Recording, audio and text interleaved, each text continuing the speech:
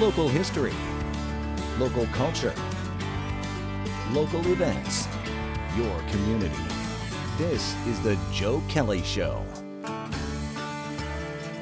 And welcome to the show, everybody. Thanks for joining us. We're going to be talking about Munson-Williams-Proctor Arts Institute and all the stuff that's going on down there for the Christmas holiday. They got a jam-packed schedule. We'll tell you all about it. Our guest is Anna D'Ambrosio. She is the president and chief executive officer down at Munson-Williams. Always good to see you. Nice to see you too, Joe. Glad to be here.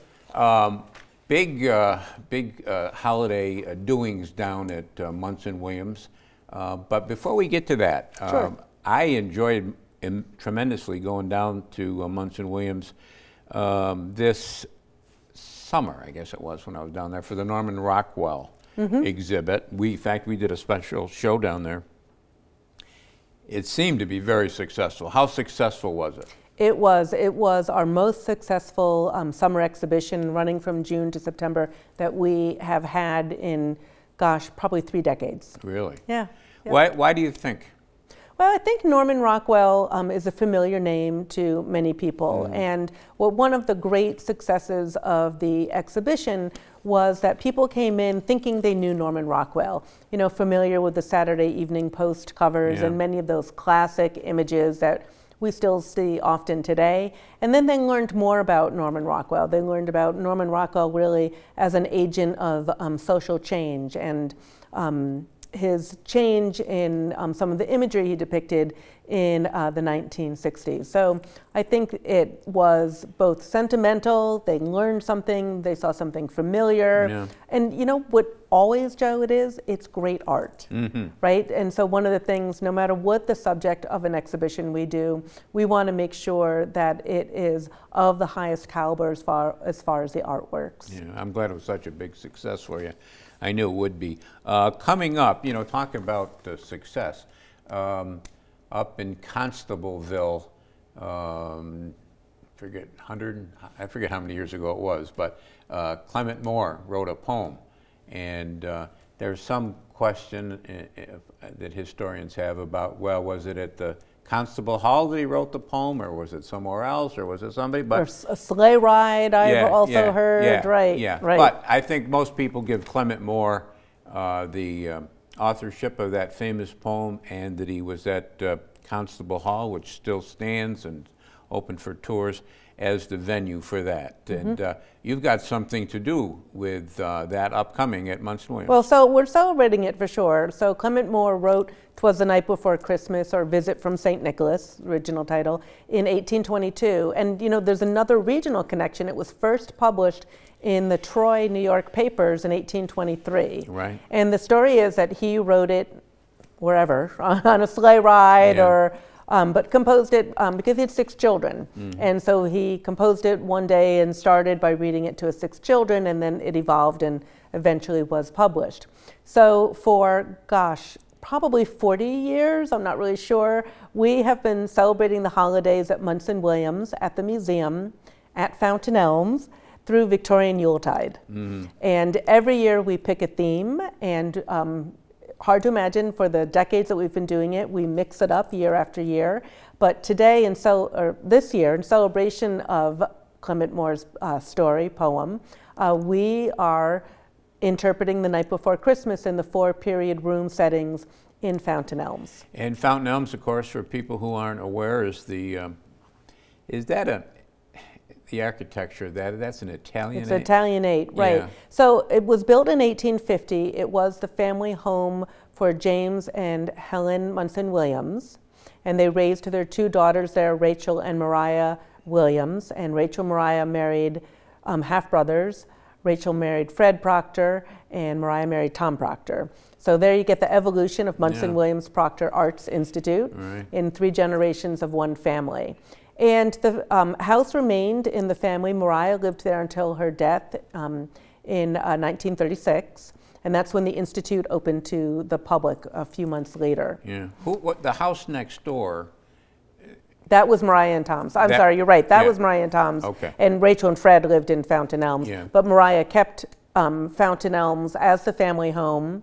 And Fred actually had remarried, and his second wife was continued to live in Fountain Elms until the Institute opened to the public, and she moved up to another home in New Hartford. Yeah, and the Fountain Elms building is really, the inside of that building, the outside of that building is really like it was, yes? The outside for certain. It's the original paint colors. We did a lot of research on the outside. The family always added on to the house a couple times. But the inside does not represent how the family lived. And when the Institute opened its doors in 1936, Fountain Elms was the Museum of Art. It wasn't called that then. It was a gallery building. But that was a building where the museum first had its collections and did exhibitions. But when we got a large gift from Edward Wales Root, a promised gift in the 1950s, given to us in '58 when he passed away, we had far outgrown using both Fountain Elms and Mariah and Tom's house next door. And so 1960 is when the Philip Johnson designed Museum of Art building opened. And there's still, Mariah and Tom's house came down. That one came down, right? To make room for the Museum of Art. But there's other buildings on your campus that date back to those days, yes? Oh, certainly. So the buildings behind the museum, when I say the museum, I mean the Johnson building, the education wing that connects it to Fountain Elms. So there's carriage sheds and stable buildings that are behind that. And today that is the ceramics and sculpture studios for our School of Art. Yeah. I kind of got you off the track here, but... Well, I probably did that easily. The poem will be celebrated through the house.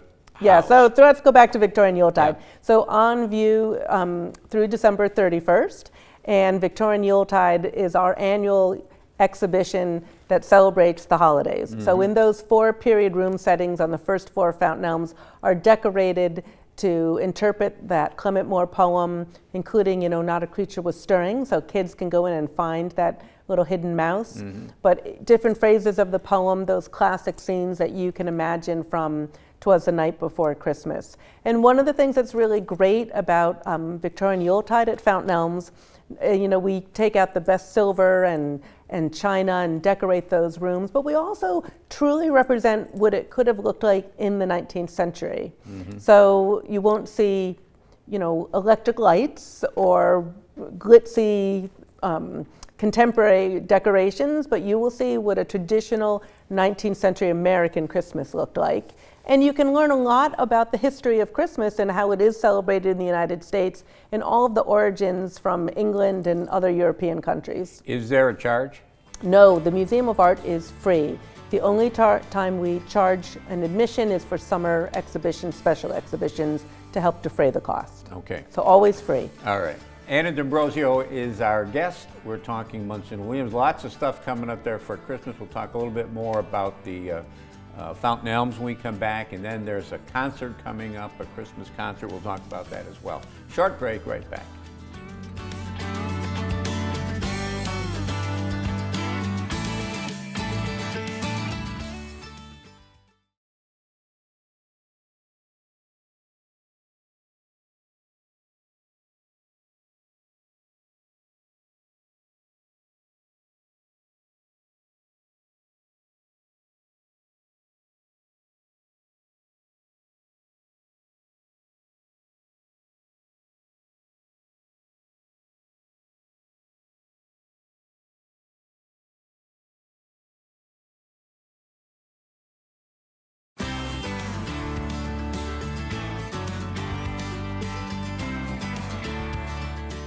Anna D'Ambrosio is the Chief Executive and President of Munson-Williams-Proctor Arts Institute, and she's talking about some of the things that are going on down there from now up until Christmas, a little past Christmas, including the,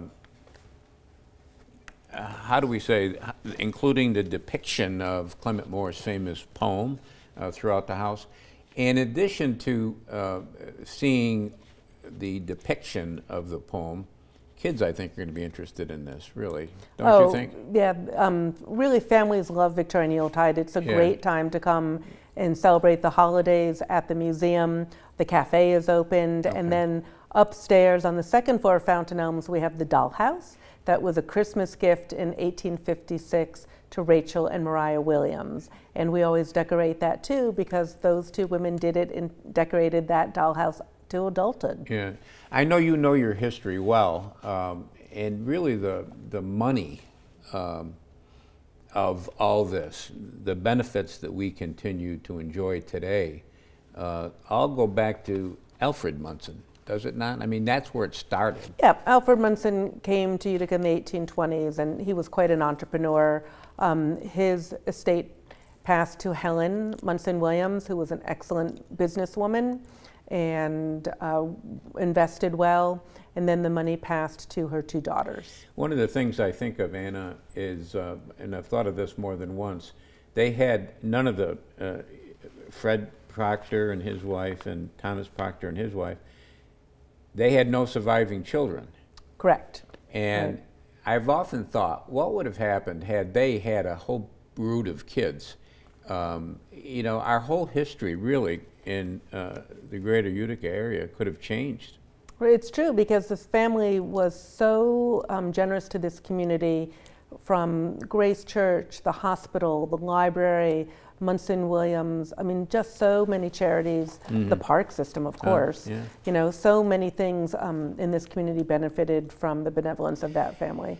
The tours through Fountain Elms, there's, if you come at particular times, you can take a guided tour, yes? Yes, absolutely. I always say go to the website, mwpai.org, and you can click on the current exhibitions, learn more about guided tours and times to come for that. There's also a concert, December 10th.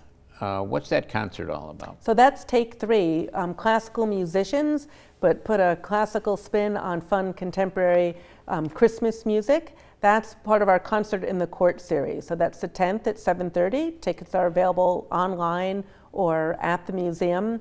And you know, the Concerts in the Court are just a special location, because we transform the root court in the center of the museum into a fabulous concert venue. So we have a bar, you're up close with the musicians, and you're surrounded by galleries. And so during intermission, we offer a short gallery talk as well. So you get a great experience. You know, it's so much more than just a concert. You get fabulous musicians and music and art. Yeah. The court is really a special place. I mean, we were there on another occasion. I was with you. And it is a very special place when you look around while you're standing there. Yeah, it's you know, Philip Johnson, that's just a beautiful, beautiful architecturally, and it just shows off the collection so wonderfully. Yeah, the concert in the court is a kind of a continuing thing. It's a series we've been doing for many, many years. And we always try to present a variety of music and something that you won't see anywhere else in the region. The Munson-Williams-Proctor is a name that is very familiar to, well, you would think just about everybody around here. But not everybody understands how it's broken up. I mean, you've got... Oh, the organization, right, right. And you've got Pratt down there now, too. We do. So 3 main program divisions: the Museum of Art, the School of Art, and Performing Arts. And then the School of Art has our community arts education classes. So right now we have registration, for example, open for the winter-spring classes, and we offer everything from ceramics and painting, drawing, silver jewelry, and great classes taught by working artists, really special, and taught in the same studios where we also run our Pratt MWP program. So that's our affiliation, over 20-year affiliation with Pratt Institute in Brooklyn, College of Art and Design, one of the best College of Art and Design really in the world. And we have about 230 students living at Munson-Williams. We have 3 dorms right on our Munson-Williams campus, and they are freshmen, sophomores, and they spend their junior, senior years down in Brooklyn at Pratt Institute. I guess, and I don't know how you do it, but how big Munson-Williams is. I mean, it is big. We have 25 buildings on about 10 acres. But people really see the Genesee Street facade of the museum buildings, and that's what they associate, but there's so much more going on behind. Yeah. You were telling me before the show that Munson-Williams got some state money, and you're going to be doing some landscape work? We are. We were really fortunate to receive some of the Downtown Revitalization Initiative money from the state. That was about $10 million that went to the city of Utica, and then you applied your individual projects. So we're going to be re-landscaping and making that a much more inviting space, a little bit more how it was intended in 1960 under the auspices of Philip Johnson's design and the landscape architect that he worked with. So I think it'll be more visitor friendly, a little bit more engaging with the neighborhood. We hope to really activate that space and be able to invite other community organizations to hold outdoor events there. Oh, how exciting is that? Now, is this just on the Genesee Street side? Yes, the grant only covers the Genesee Street side. So it's going to be expanded? Can you kind of describe? Not expanded. We just had our first 2 meetings, so we're still doing a lot of brainstorm working with a landscape architecture firm out of Rochester who's done similar projects. And re-landscaping it, we'd like to have changing sculpture on view. We will always want to be able to use it for our Summer Arts Festival, one of our most popular events. But really, the original landscape plan also softened that entrance. The Philip Johnson building is a nationally and state registered historic structure, but we did surveys, we talked to lots of people in the neighborhood, we did focus groups, and a lot of people feel it's a little intimidating. It's a big granite building, large staircase with a small door. So we want to soften that. We want everyone to know that they are welcome. We want everyone to come in that door. Okay. Anna D'Ambrosio is our guest. We're talking Munson-Williams-Proctor because that's where she is the CEO and president. Short break, right back.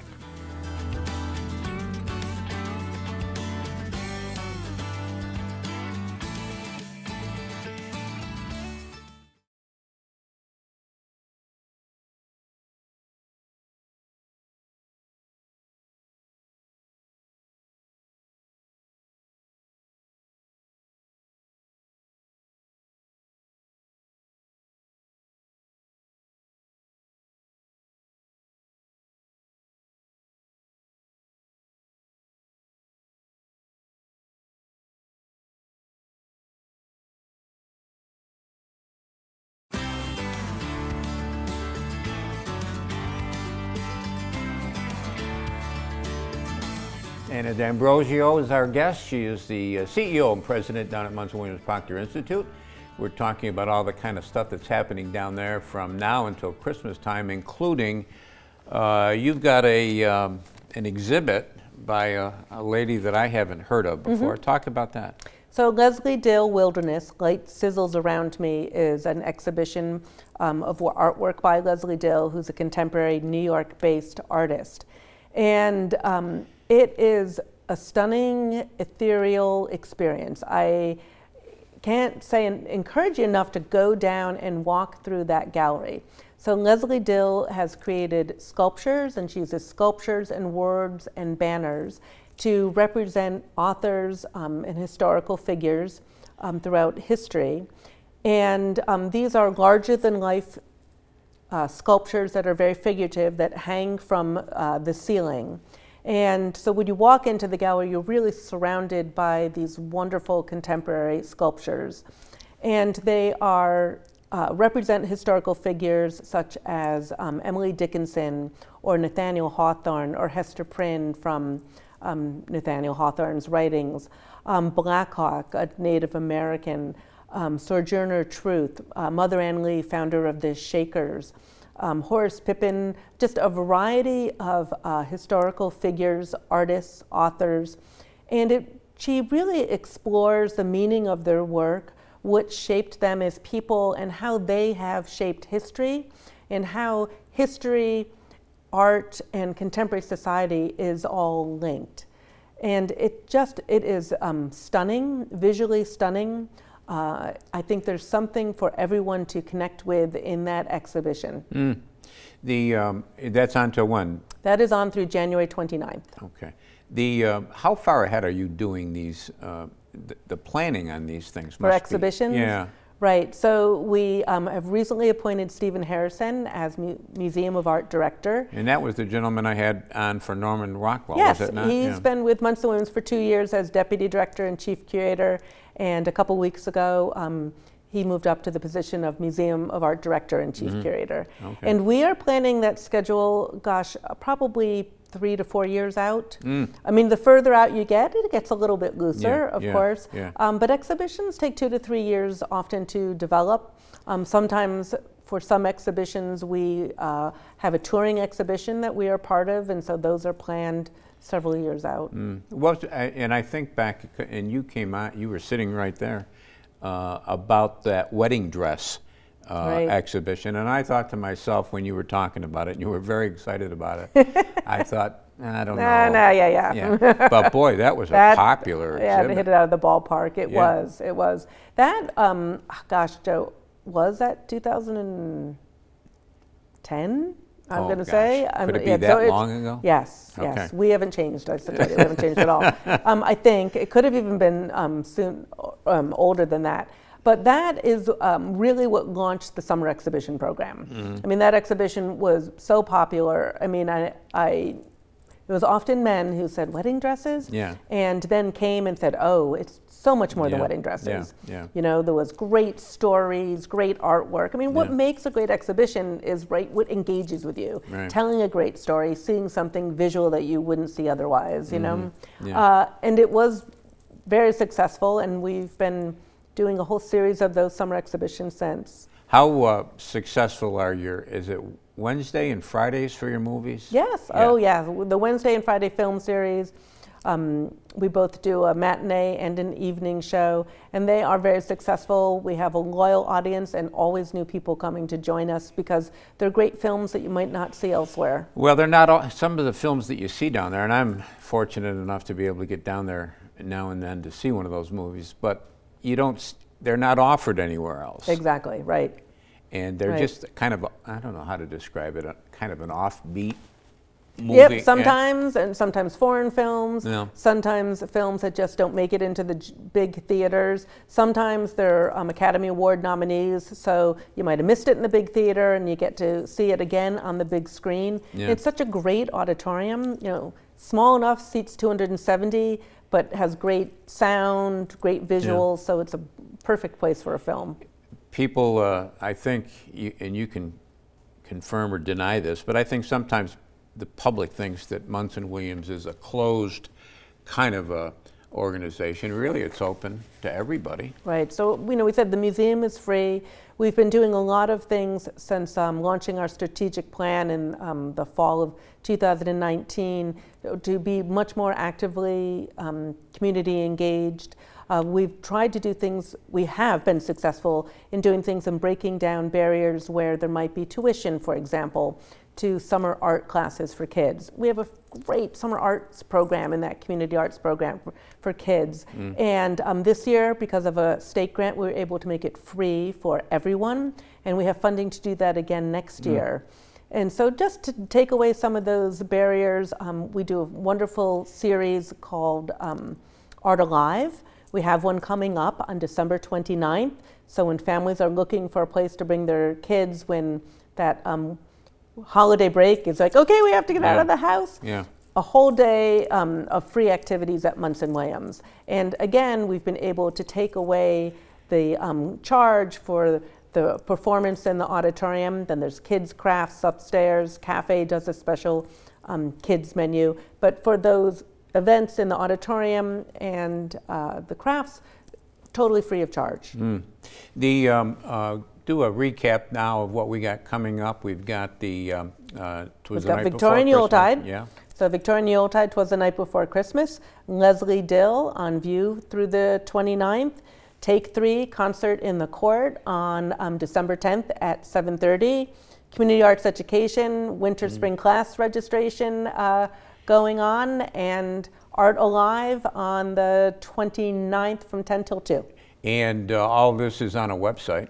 All of this is at mwpai.org. Okay. Come back sooner rather than later because you got a lot of stuff. I got some secrets up my sleeve for the spring, Joe. Well, come back then. Okay? Looking forward to it. Always good to see you, and You too. continued success. Thank you. All right, that's going to do it for us this week. We'll be back next week. We'll do it all again. Don't forget, speaking of websites, cnyhomepage.com. There's a lot of good stuff there, including an archive of this show. Until next time, take care of yourself, everybody.